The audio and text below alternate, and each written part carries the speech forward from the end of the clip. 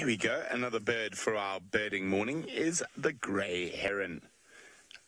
Oh, what was that? That shot through the shot there. It looked like maybe a little three-banded plover, but I can't see where it went. Now, I was on my way down towards the river, and I came across a bit of a problem. The road is now a river.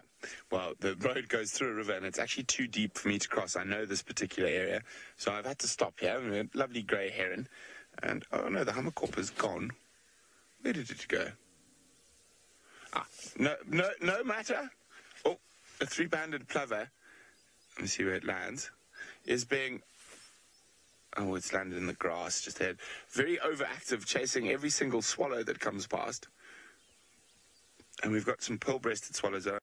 Try wait till I find some that are sitting, because I think old poor Sebastian might have heart attack trying to keep up with... there we go. Oh, no, that's a different swallow now. Lots of swallows. And I'm hoping we'll find a spot where they're sitting nicely. Yes, as I said, Sebastian is probably going to get dizzy trying to keep up with the swallows. Oh, dear.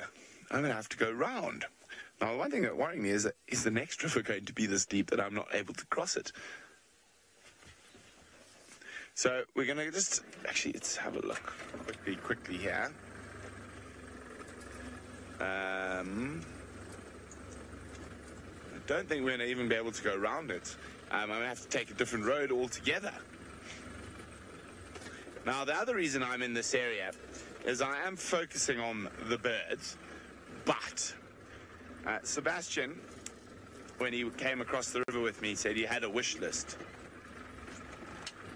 of things he had to see before he left, or hadn't seen before he left the Mara.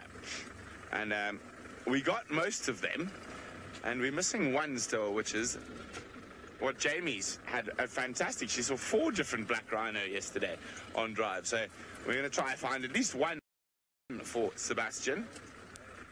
And this is a good area for them.